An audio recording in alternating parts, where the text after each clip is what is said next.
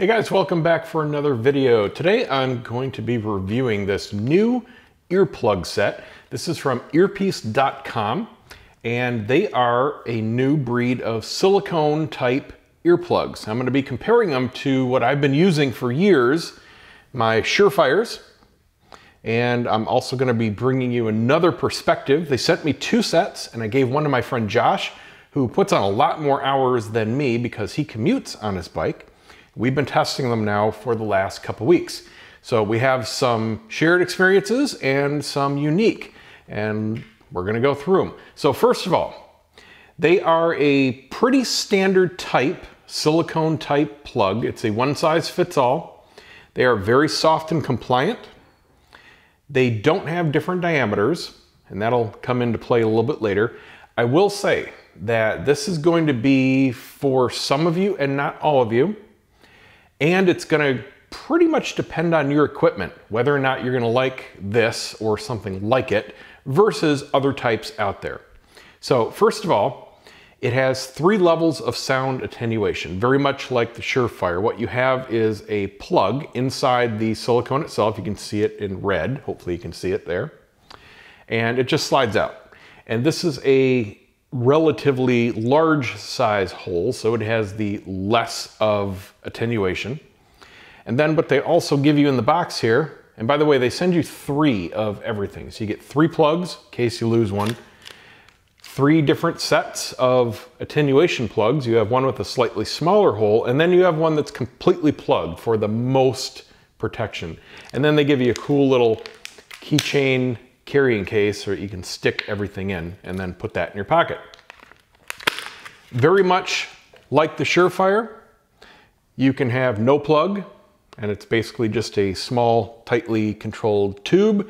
And then you have the little additional piece that you can slide in, which has a smaller hole, and then you can flip that and completely cap it. Same type of design.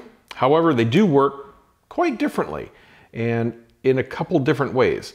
First of all, it is a similar volume. If I pull this out, it's very much like having this red plug-in, this larger of the hole. Even though the hole in the Surefire is larger, they sound about the same as far as the volume. The major difference is what it attenuates. For some reason, 2 things happen.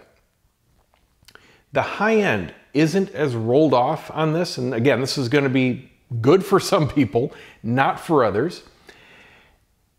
It has a strange effect, and Josh corroborated this when I mentioned it to him. He's like, yeah, it does that for me too. It makes my voice and my breathing and chewing, the sound of my mouth, anything like that, somehow amplified in my head. It's a very strange experience. I don't get that with the Surefires or any other plug that I've tried. I don't know why these do it, but it is very pronounced.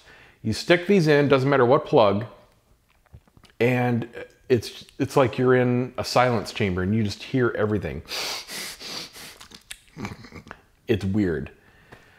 I don't really dig it.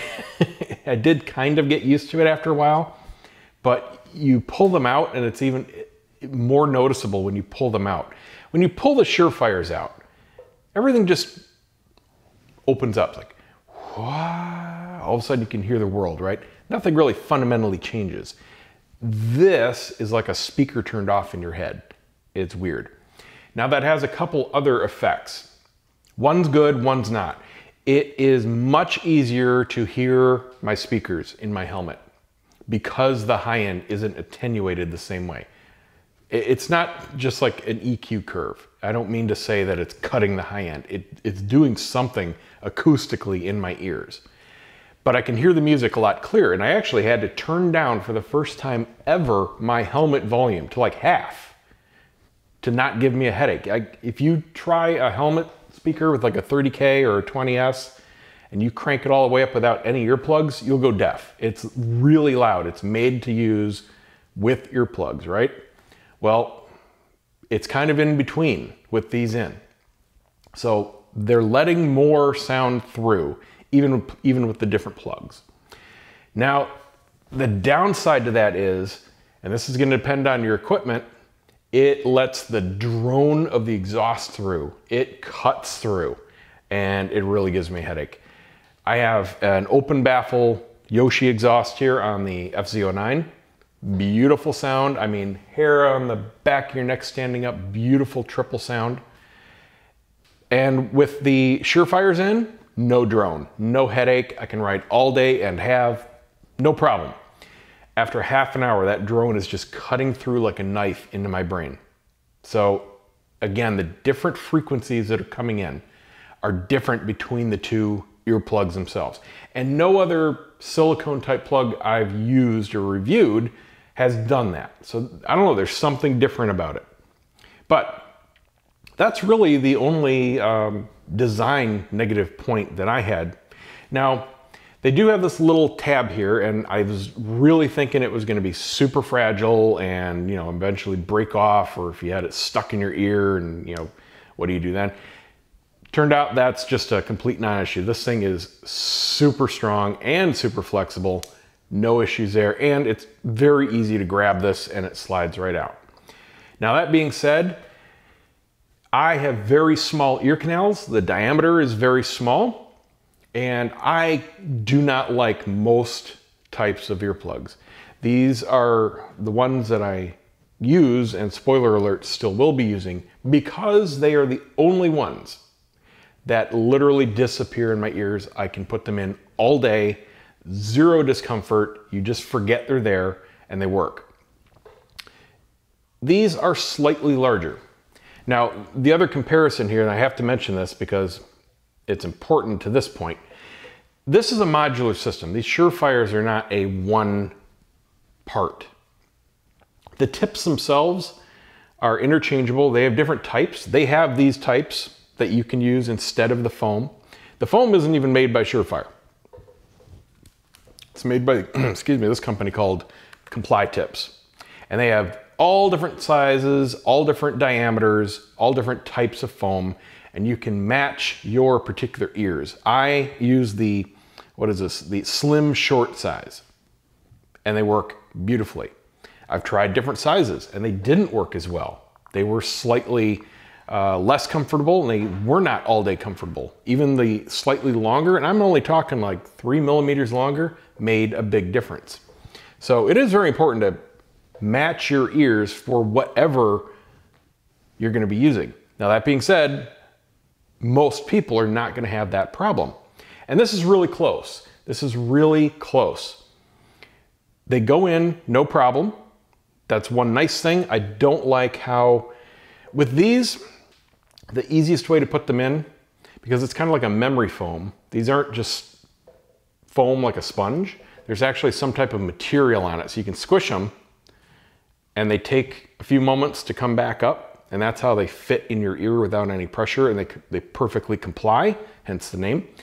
If you wash these, that's one of their huge downfalls. If you wash this, that material comes out, and then they are just straight sponge, and they don't work anymore. So you have to unscrew it, and you put on a new tip. Luckily, they're cheap, but again, you can't wash it. You can wash these as many times as you like, because they're just silicone. So that's a plus, and if you're like me, you do have waxy ears, you're gonna be washing them. It just happens. They go in pretty easy. I just give myself a little wet willy, put it in. You can stretch your ear down a little bit, however you need to do it. They don't go in far at all. If you flip these back the other way, you can see that it's only about a centimeter of the actual tube that goes in your ear, and the rest here is just to mold inside your ear canal. With these, you give yourself a wet willy, just spin them real quick to compress them, and then you can slide it in real quick and just hold it there for a couple seconds and you're good. So a little less effort to put in. However, they don't stay in quite as well, and that kind of bothered me. While I'm riding, one would occasionally just come out a little bit, and you can immediately hear it, number one. Number two, you can immediately feel it. These literally in my ears disappear. You don't know you're wearing anything. When these start to move around, you feel them. They're sitting there on your ear, right? They also can come out when I'm taking off my helmet. This is again gonna depend on you, the shape of your ears, how your helmet fits, if you have speakers or not, et cetera, et cetera. Lots of variables there. But for me, this flap hits the speakers a little bit because it is sticking out. You know, just a little bit. With these, nothing sticks out. It's completely flush in the ear. And this little silicone bit here goes inside the fold of your ear, so it can't move. It's just sits there perfectly. So you got to watch it. Obviously, these are a little more apt to fall out, maybe fall on the ground, especially if you're taking off your helmet, whereas these do not. These do not come out at all until you pull them out. So just something there. But again, most people probably won't have that problem. Might just be people like me. So as far as how well they work, you know what? It's nice having the tunability. On the Surefires, I end up running them with the main plug in, but not capped. So the middle setting. That's actually what I prefer also with these, is the middle on this particular one. It's clear inner insert, as opposed to the open one. I just happened to have this one last that I was running today. Both of those completely plugged, way too quiet for me. It's almost like being isolated, and it amplifies the voice in your head even more. Does cut down the exhaust volume, still doesn't cut through the drone. It must have something to do with the way that this is actually sealing to the canal or not. This is obviously a perfect seal, being memory foam, and most other earplugs that are silicone that I've used had 3 or 4 ribs. So I think they're just getting a little better of a seal to the ear canal itself, as opposed to these just 2, and the one is rather large, and that's really not sealing much unless you really jam it in there, and I don't have the ear canals to do that. So that's just my theory anyway, about why this exhaust drone cuts through with these. But again, that's not going to be an issue with some people, depending on your bike. On the FJR, which I have a stock exhaust on, there's no drone, so it's fine. There's nothing to notice. If you don't have an exhaust that has a drone to begin with, you're never going to have to worry about that. So let me look up Josh's responses here. He wrote me a very nice review, and I'll see what he has to say as far as some of this stuff. All right, so first of all, I just gave them the set, said, here you go, use them, and I'll just get your thoughts later. That's it. Didn't tell him anything about the company or what to expect or any results I had or anything like that. And for reference, his bike is the Suzuki Bobber that I built. It does have an open exhaust, but it's a much lower tone, and it has a drone, but it's a very different drone than this particular Yoshi exhaust. It's not one that'll cut through your head. It's more of just a deep brrr, kind of Harley-esque lawnmower type deep tone. So we'll see what he says about that. First of all, he starts off and says, they block the right sounds. The wind and exhaust noise is better, but they let you hear the exhaust in a cleaner way. So he actually likes the way that it affects his exhaust on the Bobber. That's cool. And spoiler alert, he loves these and he's still using them. So he's been converted. The pros for him outweighed the cons. And like me, he had a first impression of the pull tabs that they were a little weak, and he says he now has complete confidence in them, so that's cool. So like I said, he commutes, and he hasn't done any long distance rides. That's more of what I do. And I don't know if I mentioned this or not. They do bother me after even an hour. They're not all day comfortable. They never disappear. That's a #1 criteria for me, because going on a trip, if I'm going to be riding 13, 14 more hours a day, they have to be all day comfortable, especially for the rest of the trip. So that's actually paramount. And he says that they're comfortable for his 50-minute commutes. He's not sure if it would be good for 2+ hours. So sounds like he's kind of getting the same, but again, for his commutes, they're working fine. He says he loves the fact that you can wash them. Again, huge plus there over the Surefire. He says they go in and come out very easily. Here's another pro. He says it's time saving because they're both the same and you can put either one in either ear. Unlike the Surefire, which, as I mentioned, use these little silicone guards that fit in your ear flap. They are left to right specific. So you do have to either make sure you have the colored pin in here so you know which one is right, or if you put it on the left, or somehow know what they look like or feel like if you're not using those. He also says he likes that they included 3, so if you lose one, you're not out and you have to buy another set because they're matched left and right. Another pro. Interesting, he agrees, if you can't tell, I haven't read his feedback yet. He agrees with me about the music level. He says with the Surefires, he has to have the music on full blast, absolutely. But on these, he has it 2 or 3 levels below max and he hears everything just fine. Very cool. He also noticed that the hole sizes look identical, but do have different attenuation factors between the Surefire. And he notes that with the Surefires, he'd have to take them out to go into a store, but he can leave these in and still hear everybody because everything is more clear and the ambient noise.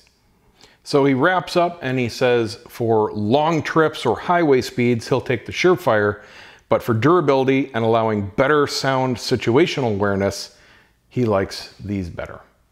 So there you go. I think we had pretty similar stuff, and again, he has a little bit different perspective than I do. It's gonna depend on exactly what bike you have, what kind of helmet you're using. It's cheap enough to try and see if you like it. Try the different modes, compare it to what you're using, especially if you're using some other cheap plug out there. It is definitely the best silicone plug that I've ever used and certainly reviewed. It's almost as comfortable as the Surefires. For me, I don't need the certain advantages that these have. I'm fine with simply buying and replacing tips. They're not that expensive, rather than being able to wash them. But not everybody feels the same way. So, you know, they both got pros and cons. Anyway, that's it. I'll put the link down below. It's not an affiliate link or anything, and we'll see you next time.